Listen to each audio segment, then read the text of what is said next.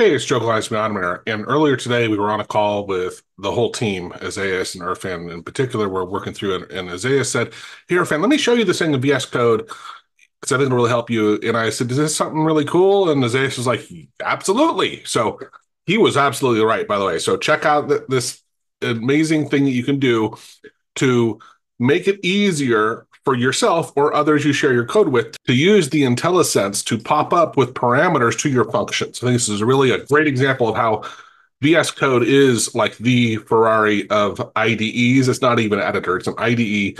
We have a great intro to VS Code course. If you're interested in learning, it's not only tied to AUTOHOTKEY, but in our example, we do focus on it some. I'll put a discount code up here if you're interested. You can get, let's say, 20% off and hope you enjoy the video. Like the video, it really helps us out if you learned something. Thank you. Cheers.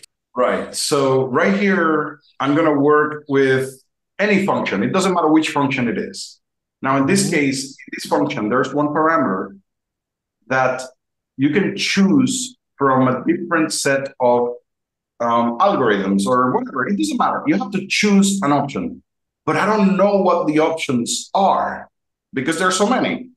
So then I'm forced to go to the function, look at the parameter, and then look at how he got the parameter. So I can go to that other function to see which options I have. You see all that?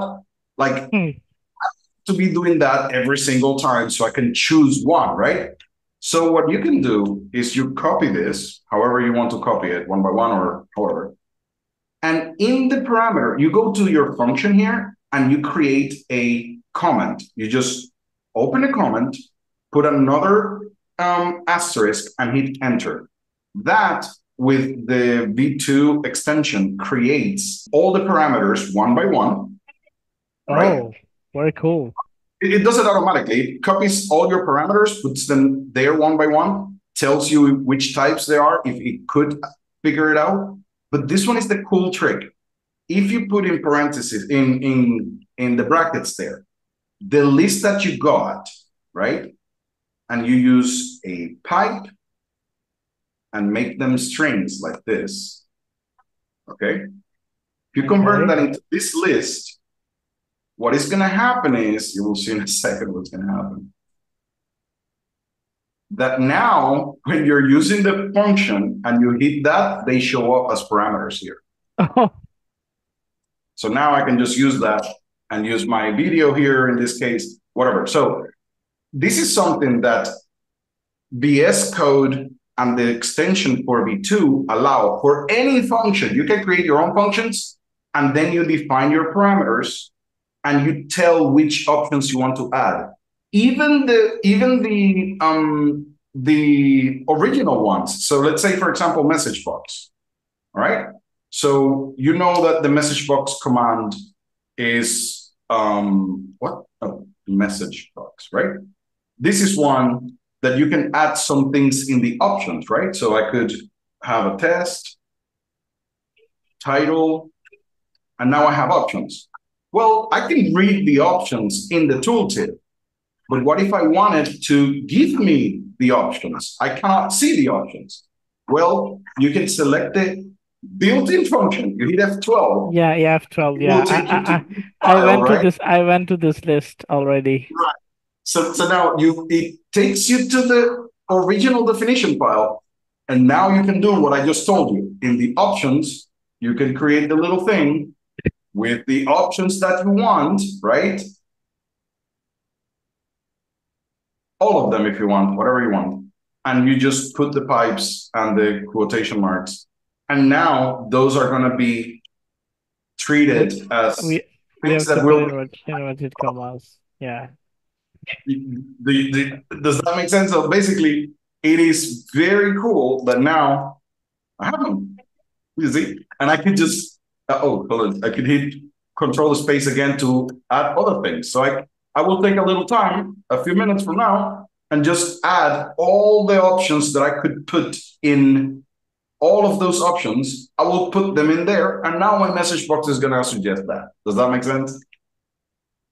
That's So it is very a cool cool. thing. It is kind of like an advanced thing. And you can do that with your own function. So for example, for process here, if I have parameters, file one, file two, I just open this and put 2 stars. Like you have to open the comment, put the second star, and then hit enter, and it automatically reads your things. And you can tell what they are, whether it's an object that takes an object, and this one takes an array.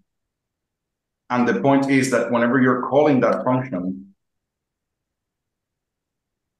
now it tells you that the file one is an object and the second one is, and when I do the second one, it tells me that it's an array. You see that? Oh, It's really great for customizing your function, making them not only useful for yourself, it's just like you don't have to go to the code to figure out what you can put anywhere. In my case, I just spent like 5 minutes trying to figure out which can I use. Now I just hit control space and now I know which ones I can use. I mean, But also, Isaias, because that's built into your script now, right? So if you share this, when you share this with other people, if they're using VS Code with that extension, it'll auto-populate for them as well, right? Auto-populate as well. So it is something that now people who do not know how to use my function now know how to use it, right? I don't have to go track it down, see what's in there, read all the things about it. It's right there in front of you. Right. Very cool. That's so cool. So we have an intro to VS Code course, which I'll put the link up here. And don't forget, there's a double your money back guarantee if you have any reason why you're not satisfied. But this is one of the things why we say VS Code is the Ferrari of doing stuff in programming. Yes. It's truly an IDE, not just an editor. And this is a great example of what the value you get and how much faster you can work if you set it up properly. All right. Cheers. Right.